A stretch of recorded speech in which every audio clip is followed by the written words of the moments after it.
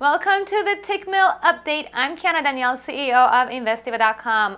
Wednesday saw some unexpected data. For example, the U.S. producer prices unexpectedly rose in August. China's new bank loans for August rose to 1.21 trillion yuan.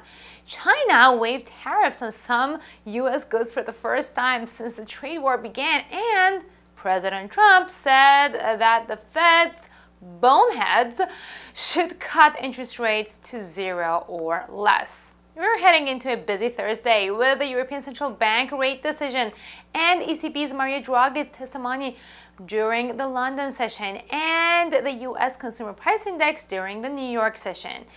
During the next day's Asian session, New Zealand will release their business manufacturing PMI for August. Today, I'm looking at the euro-dollar pair as it lost quite a bit of its value prior to the big event risk on Wednesday. We actually had seen this coming as the pair appears to be forming a double top bearish reversal chart pattern at the beginning of the week. The market sentiment still points to a bearish contrarian bias, and the pair is attempting to break below the 4-hour Ichimoku cloud. However, the fundamentals have the power today to make or break this bearish sentiment.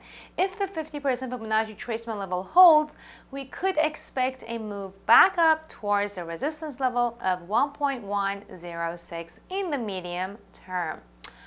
Of course, trading in the financial markets involves a risk of loss, and you should only trade the money you can afford to lose. If you like this video, give it a thumbs up and subscribe to our social media. I will get back to you with more updates tomorrow.